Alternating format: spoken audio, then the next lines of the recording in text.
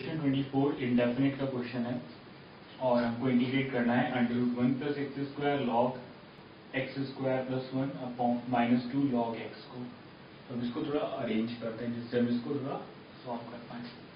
हमने लिखा x² + 1, इसको लिख सकते हैं log x² + 1।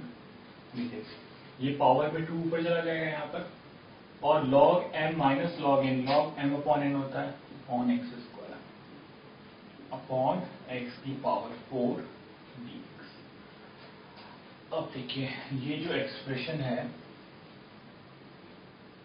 इसको क्या लिख सकते हैं, x² + 1।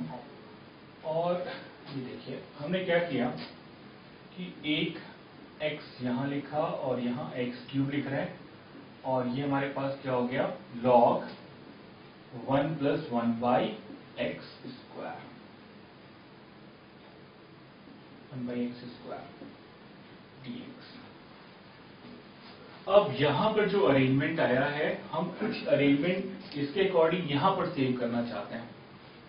और अगर हम ये x को रूट के अंदर ले जाएं, ये हो जाएगा x² + 1 अपॉन x²। ये वाला x इस रूट के अंदर गया तो स्क्वायर हो जाएगा, और इसको क्या लिख सकते हैं 1 + 1/x²। तो अब यहां पर हमने लिख दिया √1 + 1/x² log 1 + 1/x² upon x³ dx। अब देखिए यहां पर हम एक सब्स्टिट्यूशन कर रहे हैं, लेट 1 + 1/x² = t। तो 1 का डेरिवेटिव तो 0 हो गया, इसका आएगा -2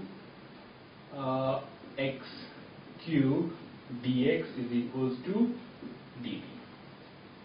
तो x³ 1/x³ dx, ये 1/x³ dx की जगह पर dt/2, और यहाँ पर log t, यहाँ पर √ क्या है हमारे पास। अब यहाँ पर जो फंक्शन है वो कौन सा है, एक अलजेब्रिक फंक्शन है और दूसरा लॉगरिथमिक फंक्शन है। अब देखिए इस वाले फंक्शन को, इसको i मान लो,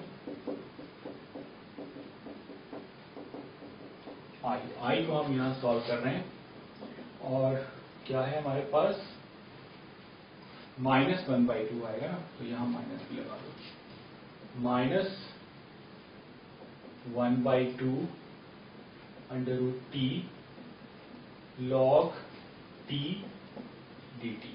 इसको सॉल्व करना है तो बाय पार्ट से ILATE inverse logarithmic. Log function कैसा होगा, फर्स्ट फंक्शन, तो यहां पर आएगा -1/2 log t integral of algebraic function, ये 1/2 है, minus d/dt of log t integral of t की पावर 1/2 dt और होल का dt। इसको हमको सॉल्व करना है। कैसा आएगा, यह आएगा -1/2 ब्रैकेट log t, इसका क्या होगा t की पावर 3/2 डिवाइडेड बाय 3/2, और यहां पर क्या आएगा, देखो log t का क्या हो जाएगा 1/t, और यहाँ t की पावर 3/2 डिवाइडेड बाय 3/2 dt। अब ये ऊपर आएगा तो -1/2 और 2/3 हमने बाहर ले लिया, log t की पावर 3/2। अब ये जो 2/3 था यहाँ पर, और यहाँ पर 2/3 ये बाहर आ गया है, और यहाँ पर ये क्या होगा, इंटीग्रल ऑफ -3/2 - 1 कितना होगा 1/2, t की पावर 1/2 dt को अभी इंटीग्रेट करना पड़ेगा।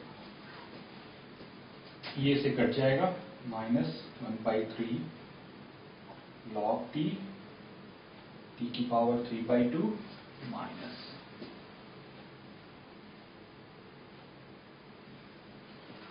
t की पावर 3/2 और 2/3 आ जाएगा।